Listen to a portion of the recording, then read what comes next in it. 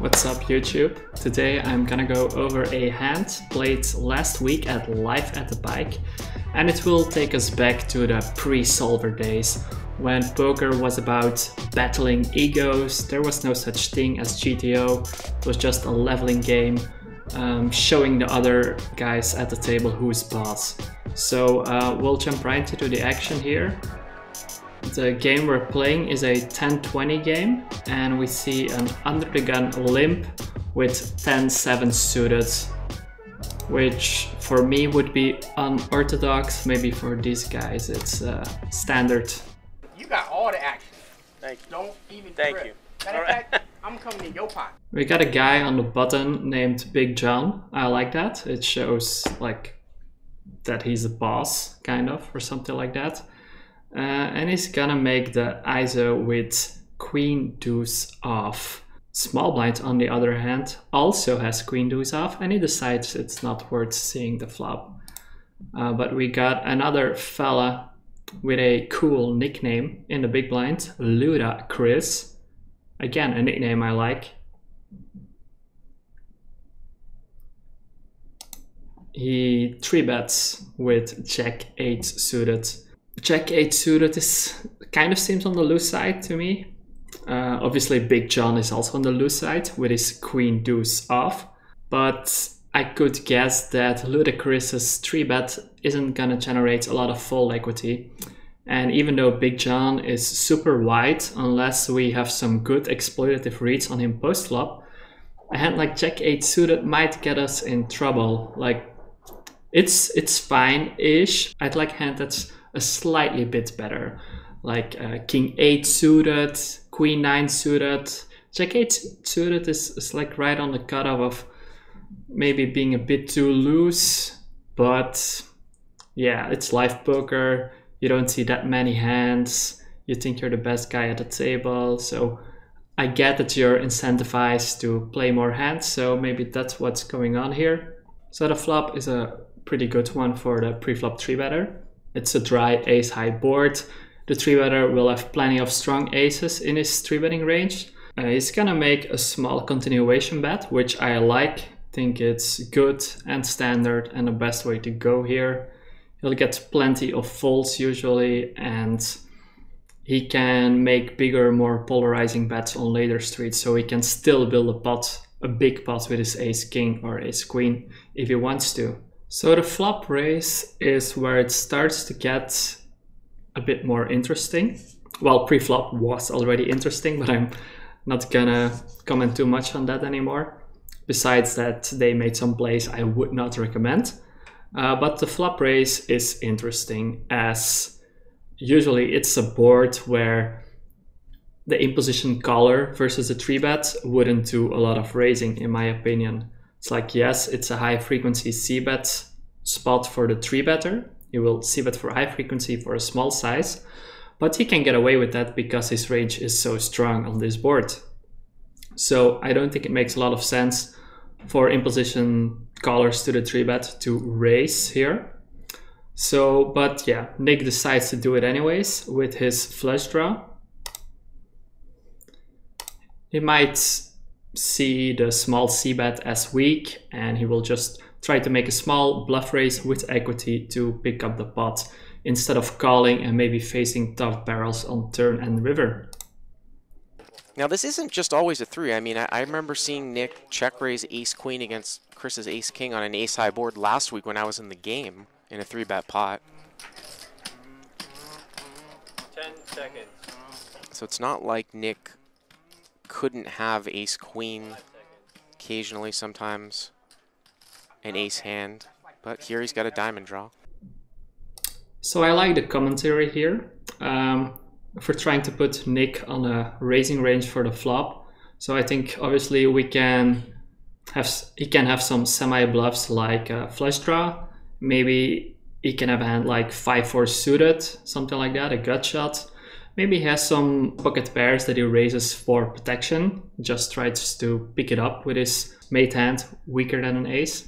Or maybe he's creative, he's loose aggro, and he raises with some backdoor draws, like maybe I was gonna say Jack 10 of spades, but Ludicrous has the Jack 8 of spades, so Chris won't have that. But we can come up with some similar hands like Queen 10 of spades or some backdoor draw, maybe King Jack with the King of diamonds. I don't know what these guys are up to.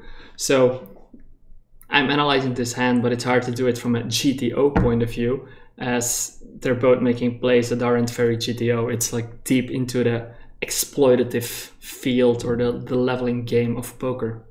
Luda Chris faces the flop raise, so he's putting Nick on a range. And as the commentator just said, maybe Nick has some hand like ace queen or ace jack that he's raising for value slash protection slash whatever. He just sees a small bet and he looks at his hand. He has a nice top pair and maybe he thinks he wants to build a pot on the flop, but then he realizes he's not gonna bet turn and river because then he would be value cutting himself. His hand is not strong enough to raise flop and bet turn and bet river. But he just sees a small bet, he looks at his hand, it's a pretty top pair, so he decides to raise, something like that. How many you got? 2. I came with an hour like 2, so I only have 4. How many you got? 4? I got 5. I'm good. And Chris is gonna 3-bet the flop with Jack 8. So Chris shows that he has a bigger pair than I do, and he makes the flop 3-bet. So it's a very small 3-bet, and let's think for a second about what this play implies. So for starters, it implies, of course, that Chris thinks Nick is full of it, and that Nick will find some folds. So Chris might think that his flop 3-bet, even though he doesn't really have the hand to do it with. He might think that his hand just has enough immediate fold equity. We can also think that Chris might think that Nick still calls the flop with maybe a range that's a bit too wide, but he might fold to bets on later streets. So even though the flop 3-bet might not have enough direct fold equity, maybe Chris thinks he can make Nick fold by the turn or the river. The problem, in my opinion, is that, well, yeah, Chris's hand isn't just very good to continue with. He does have a backdoor spade draw, so that's nice. But if Nick maybe raises the flop with flush draws and a hand like ace jack or ace queen, then Chris isn't gonna win the hand on the turn, because those hands will continue on most turns. So he has to maybe go all in by the river to wrap the ace king going for thin value and try to make Nick fold some aces. So for me, it's hard to really put Nick on an exact range, and I'm sure Chris has some better reads since they play together and maybe they have some live reads. So for example, we see Nick take an interesting pose, like I googled the crossed arms pose, and well, there's a variety of interpretations. So like we see him sitting here, you think it's like the crossed arms, like bouncer style, I'm the boss, I got this under control. But it could also be like crossed arms is the self-hug, it's a comforting, trying to comfort yourself when you're insecure, when you're in a difficult position. So I ain't no live reads expert, so maybe you guys can chime in the comments, tell me what you think about if we can deduct anything from this. The flop 3-bet, in my opinion, is a play Chris could make with a hand like ace king or ace queen. So it's not like he never has any value here. But yeah, he won some bluffs, but clearly I think Jack 8 is going a bit overboard here. The ace 3-3 paired board is a bit less scary than some other paired boards. Like if you're Chris and you're worried about villain holding trips, it's not going to hit a lot of threes. So if the pair is a bit higher, then Nick will hit more trips. But when it's a 3, it's pretty hard for Nick to hit trips. Nick is not liking it. You see his breathing pattern changing a bit. But yeah, for me, that's a tough part about live reads, or one of the tougher parts. We see he's uncomfortable and nervous, but is that because he has a super strong hand? Or like, for me, it doesn't really imply that he's weak. It's just that he's nervous, but you can be nervous with a good hand, or with a hand that's not gonna fold, or with a bluff. And Nick's gonna call. Whoa, the turn is an ace. So Nick makes a quick call, and this turn is actually a fortunate one for Chris in this situation when we look at both players' hands, because now Nick has a harder time continuing with his flush draw. So Chris can just make the small bet to try to make stuff fold. Oh, this is really, really something here, because what hands would Chris 3-bet the flop with? Oh yeah? What happened to 25? Ace 3, a 3, pocket aces. Would any of those hands continue with a bet here on the turn? And Nick sitting there with at a double paired board with a flush draw. Yeah, so the thing is, the ace is fine for Nick bluffing with Jack 8, but if you think about a balanced point of view, if he has ace X, he likely doesn't always barrel the turn on this turn, because he has the hand locked up and maybe he wants to get an extra bet out of Nick bluffing in some way. But yeah, clearly we're not too worried about balanced in this hand, in this spot, in this run out. I said what they should have did, what I thought they should have. Chris gonna bet 2,000 here. So Nick, his flush draw looks less pretty. He knows it's bad to call here. He might be drawing that even if he hits his draw.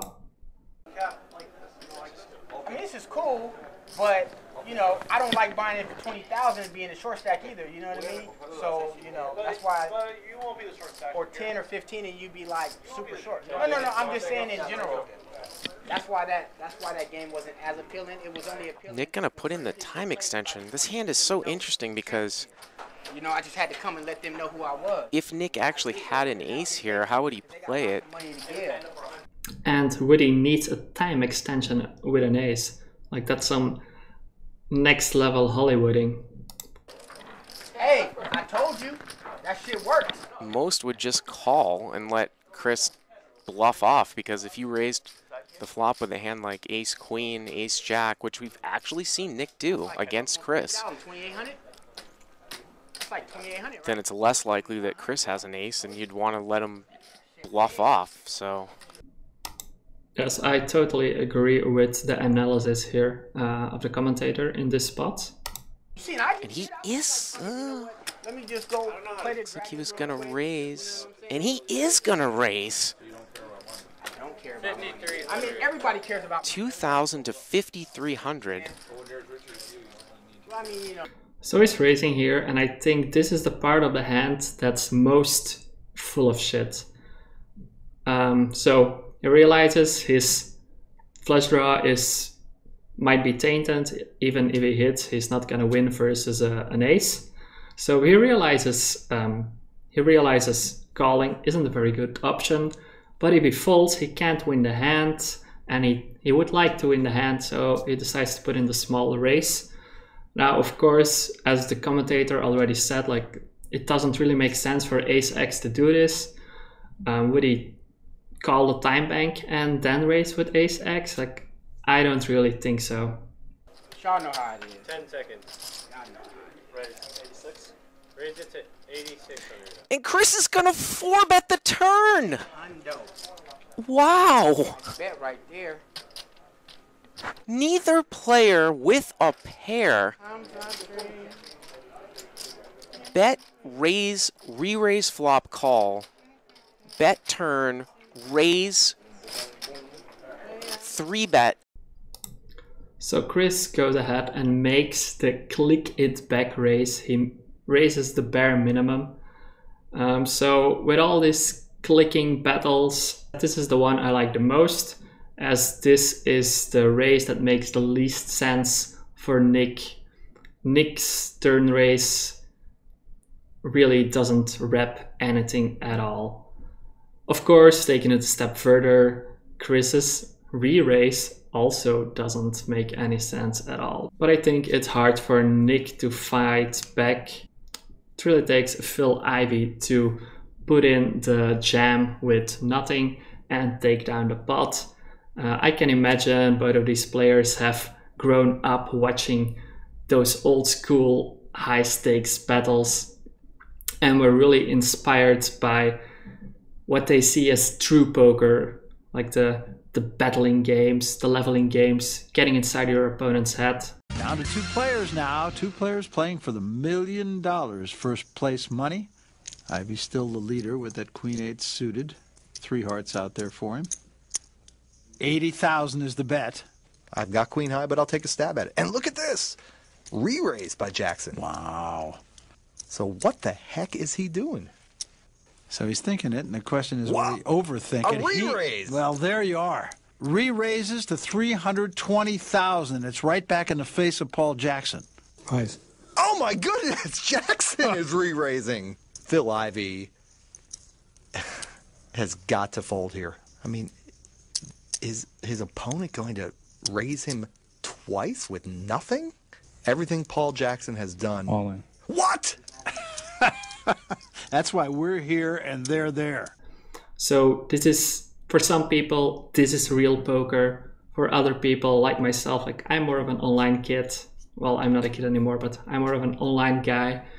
And I try to approach the game from a more GTO-based approach. So I'll never have a spot like this where I'm just clicking it back with air, trying to guess which level my opponent is on, trying to not make him fold to my flop raise, but make him fold to my flop 4-bet or stuff like that. Like raising the flop to 4-bet to pick it up. That's just not my style. How much more to me? 33.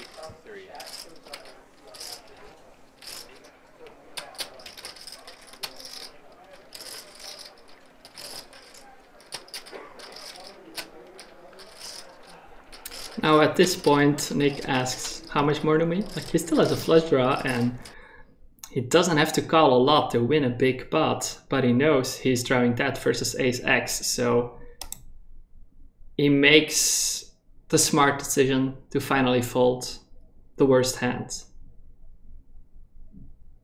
It hurts to fold, I know. And Chris is too excited, he can't wait. He's like, I don't want to show it, but I'm so proud of this amazing play I just made, so I just have to show it. Look at this, guys. Yep, there it is. Oh. The fuck I'm talking about 200 for you, just for that. You know what I'm saying? I know what you're saying. Anybody bluff Nick like that, I got 200 for him. You feel me? So there's implied out. Matter of fact, when you bluff him out of 3,000, 4,000, 5,000, I'm gonna just start every 1,000 you bluff him out of, I'm gonna just give you increments of 100. There it is. You know, Your hand was best. Increments of 100 coming. Ha, joke's on you. You bluffed with the best hand, sucker. And I think we have another hand of the week. Thank you guys for watching. If you liked it, please hit the like button, hit the subscribe button to stay up to date, hit the notifications to stay really up to date, and feel free to share this video with any of your friends that might enjoy it. This would really help me out a lot as a starting YouTube channel to gain some momentum. See you in the next one.